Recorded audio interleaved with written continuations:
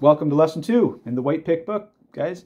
So we just tuned our guitar. We're ready to go. We learned a couple things about our finger numbers, string numbers, frets, where to find them. Let's play the guitar. Let's play some warm-ups here. So what I'm gonna do is I'm gonna set my guitar just so it's comfortable here. I sometimes put it on my left, like that may be a bad habit. Unless I'm doing classical music, that's probably a better way to sit. So it's just sitting here. I do like using a strap. It just sort of keeps it from falling down. You know, I have a bad habit of doing something else and the guitar will fall over. So I like having a strap on here. What I'm gonna do here is, before we play, I'm just gonna jump in. Let's go in, and what I'm just gonna say right off the bat, just a couple quick tips. Try to use the fingertips of your fingers when you play. You want to curl your fingers. The thumb is behind here. I don't know if you see my thumb there. It kind of helps to push down. My thumb's not like this. That's something that a lot of beginners like to do, is put their thumb like this. Don't do it. It's thumb behind. Keep fighting the urge if it wants to do that. Remember, nice, I think I mentioned this in the last video, nice and close to the fret.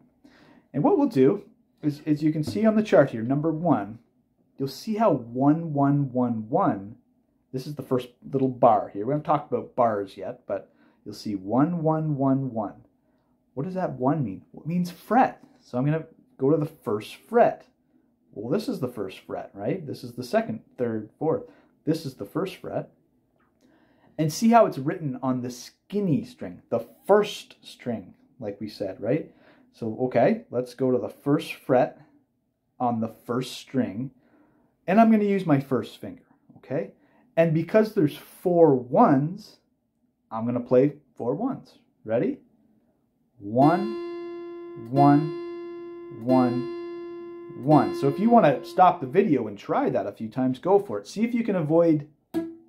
That sounds pretty normal. If you're starting out, that used to happen to me. I used to play on a guitar where the strings were way off the neck. My mom's old guitar when I was a kid, and my hands were purple at the end of these exercises. So if you find your strings are way too high, that might not be your fault. It might be the guitar's fault. So you might have to get a guitar technician to fix that, or to see if it can be fixed, right? So what I'm going to do is I'm going to maybe practice this a few times, but let's go to the next bar where it says 2, 2, 2, 2. So now we're going to go to the second fret, right? So here's my second fret. I'm going to use my second finger. Remember, I'm using my fingertips nice and close to the fret. Let's try that. Get my guitar up here a little bit more so you can see my right hand as well. 2, 2, 2, 2. I'm going to go to the next bar. 3, 3, 3, 3 with my third finger. 3, 3, 3, 3, and my fourth finger. 4, 4, 4, 4. There it is. So what we can do, we'll wrap this video up here, guys. And what I would do is I would practice that a little bit. I would look at those charts and be able to do that. And what I'll do in the next video is I'm going to play all 3, or sorry, there's 4 exercises here. So we'll do all 4 of them.